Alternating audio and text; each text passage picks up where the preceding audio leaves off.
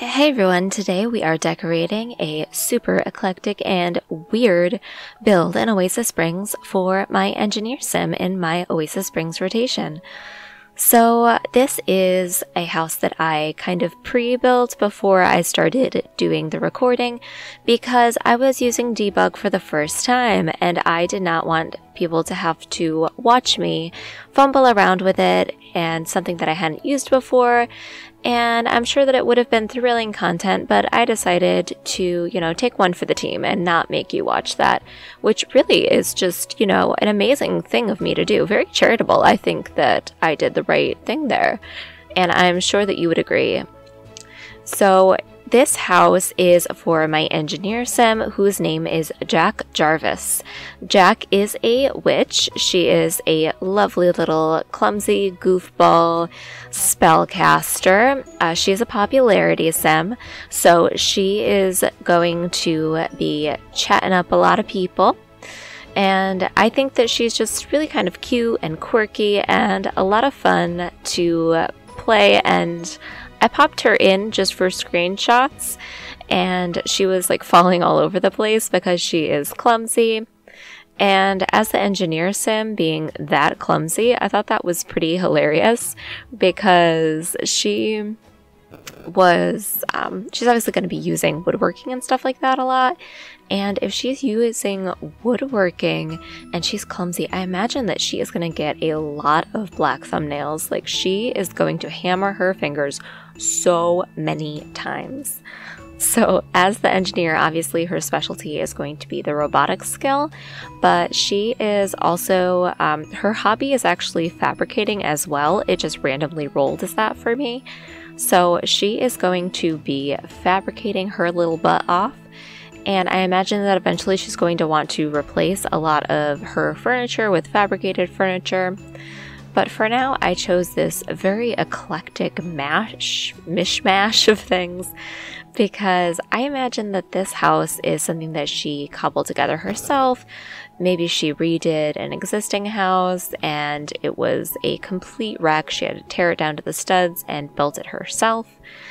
And I imagine that she was able to get a lot of this terracotta tiles from, just the neighborhood houses or the existing house, if that was the case.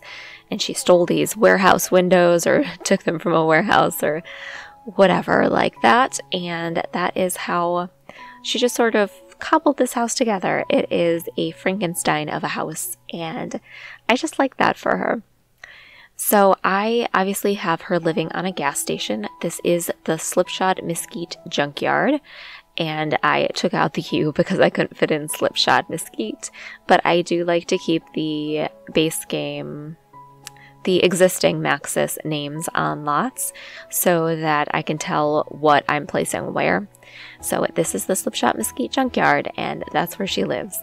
She is, I really wish that you could do fixer-upper cars so much.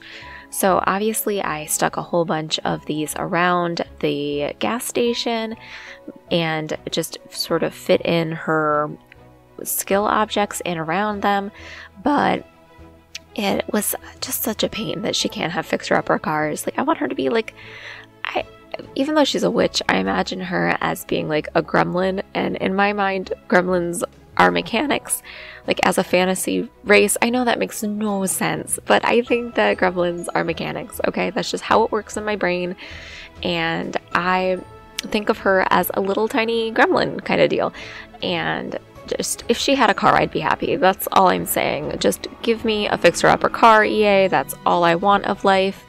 I guess I want a few more things besides that, but fixer-upper cars would go a long way with me. That's all I'm saying. That's all. They had them in The Sims 2. Okay, I'm shutting up now. I'm just gonna shut up. So let me talk about the build. I guess I should do that thing. I am working on the kitchen right now in the video, and I was having a lot of trouble with the layout here. I cut out some of it as I was going back and forth and trying to figure out how I wanted to do things. I had really wanted to just have this big open space because I feel that that is really indicative of southern builds, to have a lot of open space for airflow. But instead I worked in these arches because I wanted the walls to sort of divide up the space a little and not make it less hard to decorate, because I was having such a hard time with the living room area. And then I used the arches, and so the arch shape is indicative of mission-style houses and Spanish influences, so I thought that that kind of worked, and maybe that's one of the sort of found elements that she got from the house existing before she put in her own modern touches and all of her eclectic found furniture, and she is a quirky one. Of course, I think all of my Sims are super quirky because that is just what I do. I like individual Sims that are very weird and strange and their own people, because Sims are people. Oh, I love putting this in builds. It is like the little closet area under the stairs. Sims can't really access it, but it is the best place to shove crap you don't want to look at, like that attic stack decoration box. Sometimes I'll put it in the peak area of a gabled roof, which is also not accessible, but because it's live draggable, it's not really important that your Sim be able to access it as long as you as a player can get to it. And then I always know where the attic stack decoration box is in my builds, because it is always either in the roof or shoved underneath the stairs, like Harry Potter. So I am doing the curtains now, and I like those yellow curtains in the dark blue room. I think it was a bold choice. Her fashion sense is, I imagine, just like, not even her fashion sense. Her favorite color is actually white, believe it or not. She's kind of like casual, basic. She's the grease monkey type that just throws on a pair of jeans that are all torn up and grease stained and a white shirt. If she was in Greece, she would be working on the cars. You know what I mean. She's the oh my god, I want to say Danny DeVito. It's John Travolta. Oh my god. Danny DeVito and John Travolta are very different people, okay? Okay. Oh, better get over that. So her kitchen is obviously this super bright yellow as well, and I think, did I choose? Yeah, I was trying to go for a more modern vibe in her kitchen because I think that she is, her own taste is probably more modern than the actual build is, because her build is this, a lot of different things from different eras, because it's supposed to be like found furniture. But I wanted her kitchen to have a more modern feel to it, like maybe like she put this terrible garish yellow paint on everything. I actually really like the yellow and gray kitchen. I think it's nice, but yeah, so that is what I thought should happen for her, because she is, oh, and that painting worked so well to tie in those colors. I couldn't resist, even though it kind of clashed with the original red accent in the windows. I tried to fix it. I'm upstairs now with the bedroom. I end up changing the layout a little bit because I had some issues with it. Let's just say that. You will see soon enough that I had issues, and my issues had issues, and anyway. So yeah, her interior decorating sense is a little wacky. Let's just say that. So even though her personal style is, you know, kind of basic, she is into bright colors in her interiors.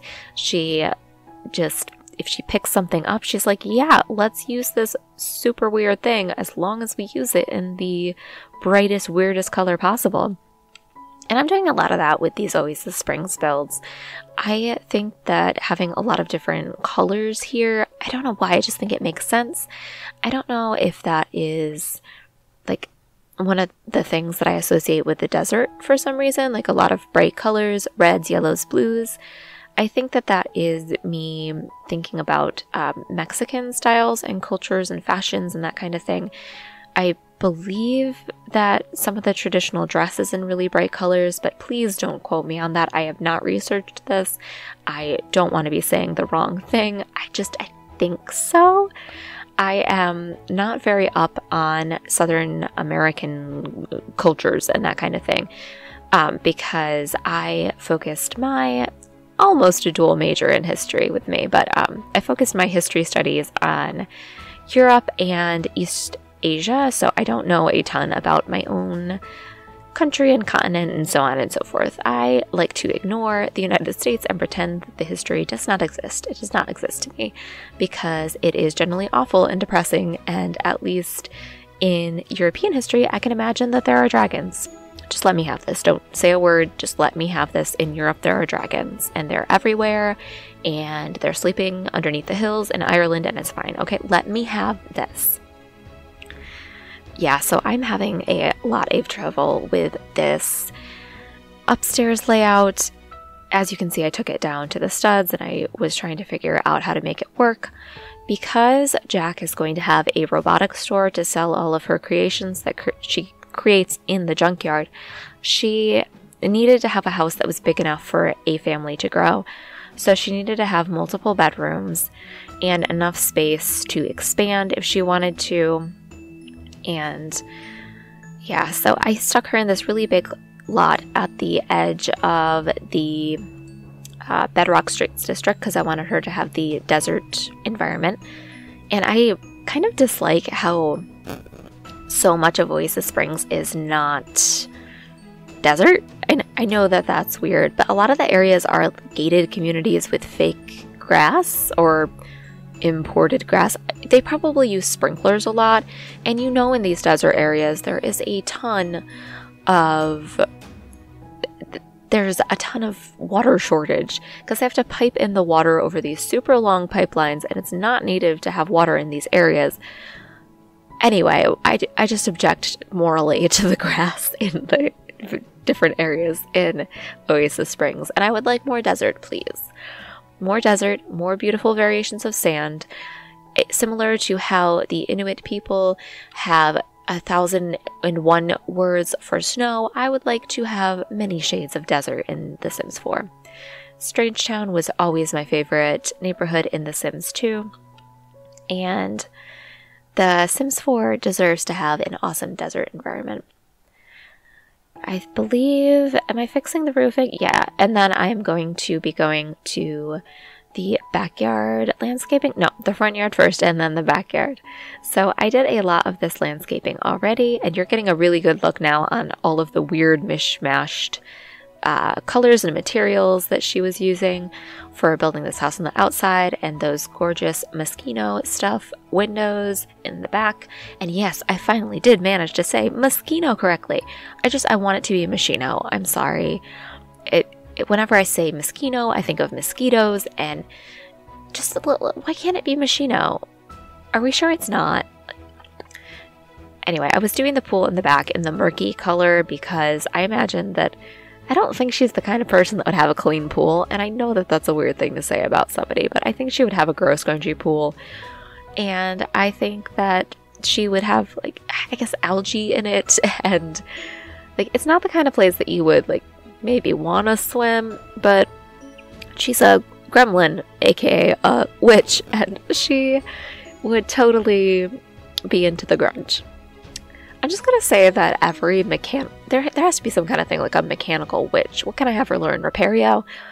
Anyway, and that whatever witch specializes in that is gonna be a gremlin. Like, it's fine. It's my own personal headcanon. Nobody judge me for it.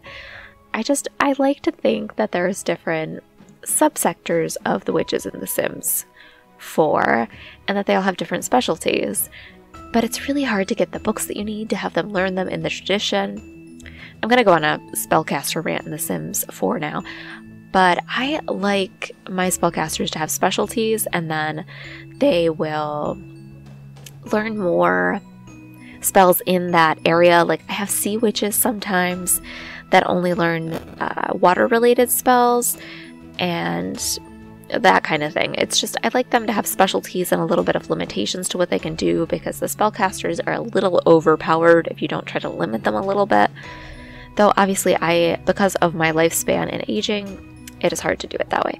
So we are in the screenshots now, and I hope that you really liked this build and my insane commentary as I was decorating this awesome eclectic vibe. Please comment, like, and subscribe, and I will see you next week. Thank you so much for watching, and have an awesome day. Bye!